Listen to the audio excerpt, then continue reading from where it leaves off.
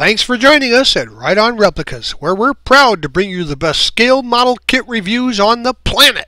This review covers the re-release of the AMT American Lafrance Aero Chief fire truck in 1/25th scale.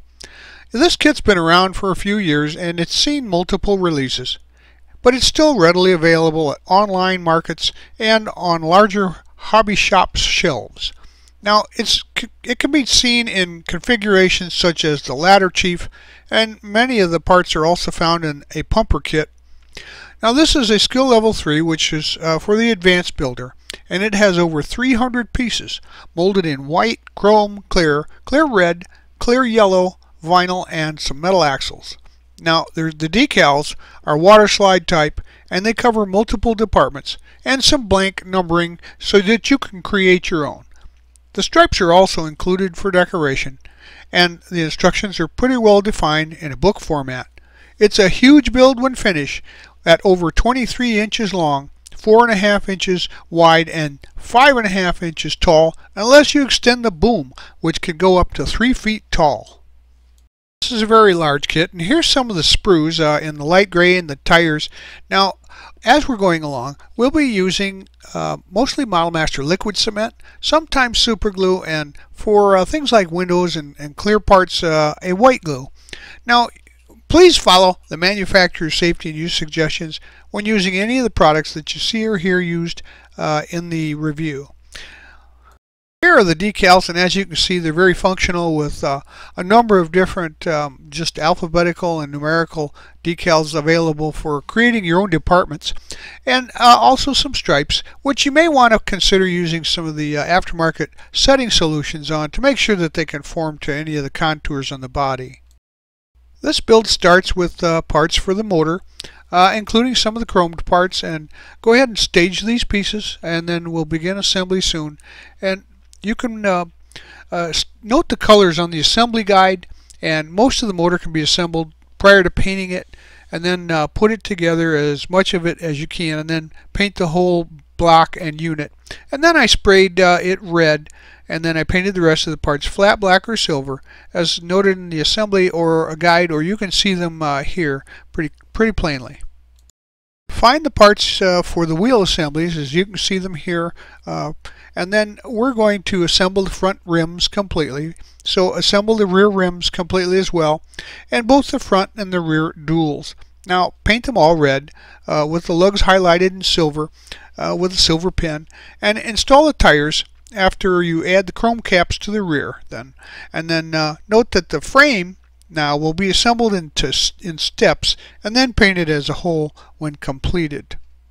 So assemble the frame rails with its cross members, and note that each spot has a specific locator tab on the frame, and they're marked and pretty easily visible, so there shouldn't be any confusion there, but they go together pretty well. And use some super glue on some of the frame parts there to make sure you get a good solid frame. So go ahead and locate the suspension parts here for the front axle, along with the brakes and the boosters, and then assemble the front suspension to the frame. And as you can see here, it's all without paint so that you get a good solid bond. And now we'll do the same thing with the rear suspension pieces. So build the rear axle with these pieces, and then add the suspension to the frame and assemble the brake boosters for that. So now gather the attendance pieces for the frame, the radiator and the tanks, etc. And then first add the side supports, assemble the radiator and add that in place, and then assemble the tanks and add those. Now install the drivetrain and all of the air tanks. So now that we have the base frame built with radiator, tanks, etc. and suspensions, we're not going to put into place the power takeoff shaft, the exhaust pipes, the air pipe, and the radiator hoses yet. So paint the chassis, the PTO shaft, and the radiator hoses flat black, and then the exhaust pipes and the air pipe are silver, and install the motor and finish installing all the other parts. So gather up the wheel assemblies that you put together earlier, and now go ahead and install the front tires onto the axle spindles there, and the rear tires then will be installed using the metal axle through the rear suspension pumpkin back there. So here is what your rolling chassis will look like at this point, including the wheel caps and the engine installed with the hoses and the radiator. Everything is basically ready to go for the rest of your build. Now you can gather these parts and we'll install the seats. So assemble the steering wheel and paint the interior flat black, then add the pedals. And the shifter has a flat black boot and a knob that is painted, and then after that's dry, installed in the floor. Get out the parts you see here for the dash and the steering, and we're going to paint those black along with the interior. And note that the gauges on the instrument panel there have pretty interesting etching. You can just dry brush those, or if you want to go out and get some detailing, you could add some gauges there from your parts box, or even print some out that you find on the internet.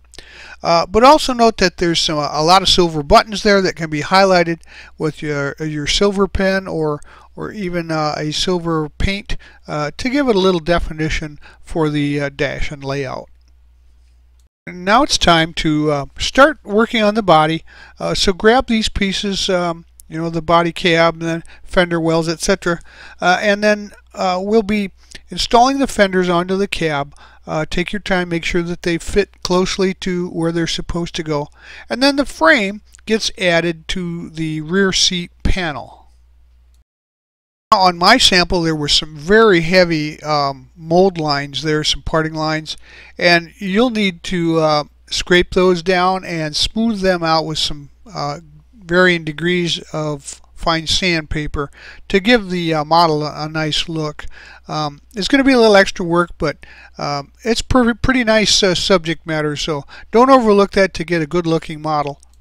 You've addressed the mold lines and given the body a nice overall scuffing, then give it some paint. Paint it with a good quality primer inside and out of the parts.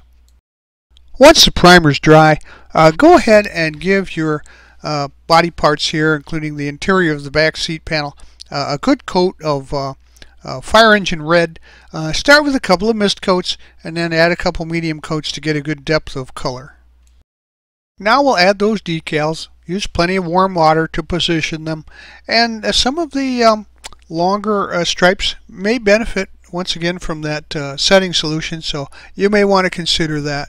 And then let them cure overnight and apply a clear coat to the body to seal them into place.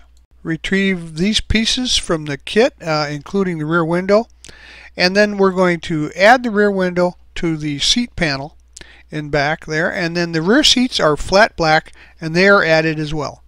Now the front bumper and the steps can be glued to the cab.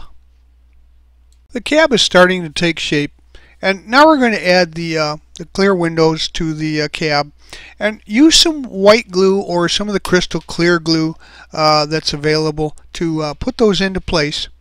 And then add the interior, making sure that you remove paint so that the plastic will bond to itself. It won't stick to paint or chrome, so make sure that there's always a bare spot for when you're going to glue those to join pieces together.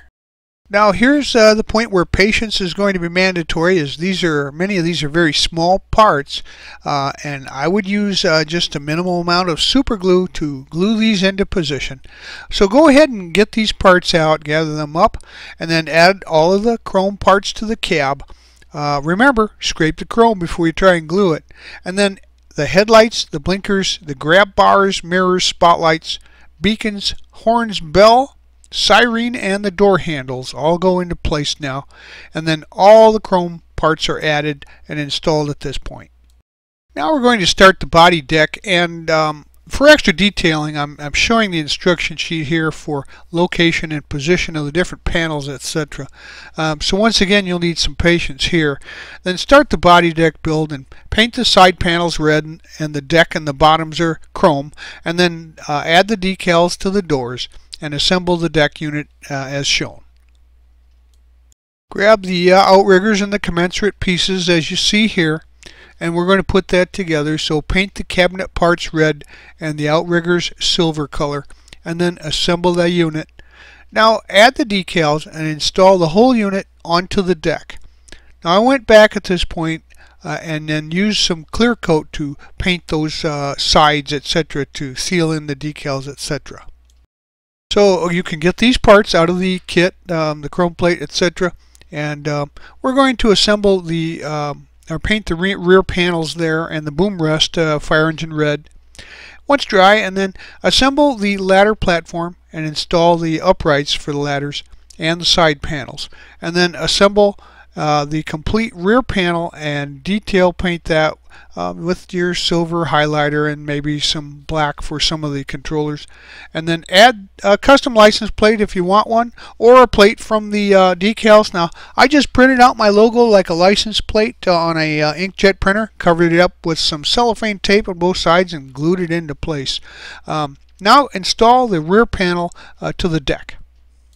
So gather up all the laddering, the pike poles and the axes, and then detail paint those, of course, wooden poles and axe handles, and blackened implement ends, except for the pike poles have steel ends, and of course the ladders are an aluminum color. Now go ahead and add the poles, axes, and ladders to the truck, as you see some of that here and in the illustrations on the cover art. Gather these pieces up to assemble the carriage, and the unit can be completely assembled prior to painting. Just tape off the piston rod and then paint the unit white. Add the control panel, and then set this aside for later assembly as a module. Round up these pieces, the panels and the brackets, etc., and these will be used to assemble a platform. And we're going to put that together. So add the deck gun, the spotlight, and the control handle after you paint the platforms white, and then the boom units are assembled prior to painting also. And again, just tape off the chrome piston, and don't add the beacon yet, and then paint the units white. After it's dried, you can add the beacon to the bottom end of the top boom. Grab the parts that you see here, and we'll finish up the snorkel, and then paint the water lines white as well as the remaining pieces. Now assemble the lower and the upper boom with the water line pin first, then add the assembled cylinder pivots into place with some super glue. Now the lower end of the bottom boom can be assembled with some super glue, and then the water line and the piston can be added to that. Now mount the platform into place, add the gears and the water line, and assemble it completely with the platform water line. I'll do some dry fitting here, and then locate the points where your glue is going to make contact for the chassis to the deck, and then remove any paint that you need to prior to adding the glue there. And then go ahead and assemble the chassis into the deck and align everything into place. Make sure it's all squared up, and then slide the chassis flush, and it should use only just a touch of super glue here and there wherever your contact points are to hold it into position. Now we're going to carefully add the cab into place, connecting the frame of the cab and deck and aligning everything to sit flush. Just be sure you don't knock off the pieces from the cab that you've already installed. Install the completed boom by sliding it into the hole in the deck, and then let the boom rest in the boom rest on the front of the deck. Well, there you have it. Your truck is complete, and it's a magnificent piece to display on your shelves if you're into emergency equipment or fire trucks in general, this is a great model to assemble, and it lends itself to excellent extra detailing as well because of its large size. Now there will be some pieces left over, and you can see those here as some of the pieces are common to some of the other kits. Now this kit can seem daunting at first because with over 300 pieces, it is a significantly large build, and it's going to take you some time. You'll need to be patient, and there's some mold lines that will have to be cleaned and some flash. The fit is not perfect, but everything will go together well if you just trim it up. And don't forget that you can use some of the mock build prior to glue to make sure that it fits in. By the time you're done with it, adjustments here and there, it'll look great. It is an impressive looking model. Overall, it's not really that difficult. I would say 3 is right for the intermediate to the advanced builder because just of the sheer size. The fit wasn't that bad for its age, and it's just taking a long time to build. You'll have to be patient. With all the chrome that you'll have to also scrape off to attach, overall no big problems with this kit. It went together fairly well, and it looks great on the shelf. So if I were you, I'd buy one and put it on my shelf. Well, we hope you like this step-by-step premium model kit review, and so that you don't miss any more, please subscribe to our YouTube channel. But you can find us on Facebook and at our website, rightonreplicas.com. Thanks.